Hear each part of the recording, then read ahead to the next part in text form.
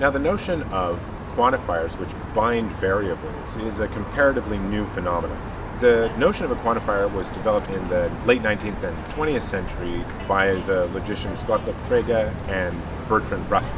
But well before the development of these variable binding quantifiers, logicians were very concerned with the ways that phrases using all and some and no and some not operated. And these are in fact the four canonical forms which were developed by Aristotle. We're going to have a look at these in this video. So a few years ago, there was this big group of people called the ancient Greeks, and one of them was a guy named Aristotle. And Aristotle didn't have the quantifier apparatus that we have, but Aristotle was very worried about quantified sentences, and he boiled them down to four types, which look like this.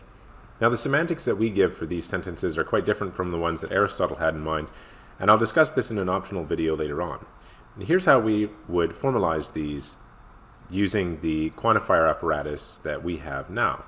The first we'd represent as, for every x, if x is an s, then x is a p. And that we take to be equivalent with our English sentence, all s is p. The particular sentence, some s is p, we've already seen. We represent this as there exists an x which is s and which is p. No s is p, we represent as, for all x, if x is an s, then x is not a p. And lastly, we represent some s isn't p as there exists an x which is s and not p. Now, I want to take a couple of seconds to just address some wrong translations of these that might seem appealing. At the top left-hand corner, we have the wrong translation. For all x, x is an s and x is a p. The temptation is to use the conjunctive sign as our main connective, but what this says is not that every s is a p, but everything is both s and p. So if we were talking about the top one, we would say, well, everything is such that if it's a dog, then it's a mammal. That seems true. But this sentence down here, which is false, says that everything is an s and it's a p, so everything is a dog and a mammal, and that's obviously not true. Conversely, we might be tempted to embed a conditional in our existential down here. So we might be tempted to say, if something is an S, then it's a P.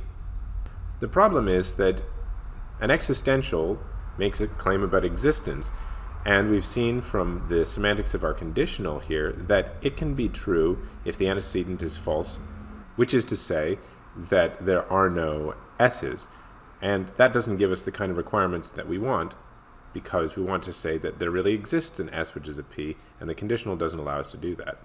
We might also be tempted to write no s is a p as follows. The problem here is what this actually says is that not all x is p if s, and what we want to say is not all but no, so the negation is not in the right place.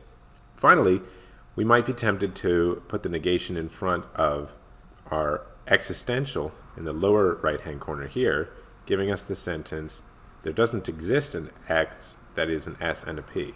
But if you think about it, what this actually says is that there isn't any x which is s and p. So then, all of these are wrong. And the correct ways to write out the canonical Aristotelian forms are the ones we've given here.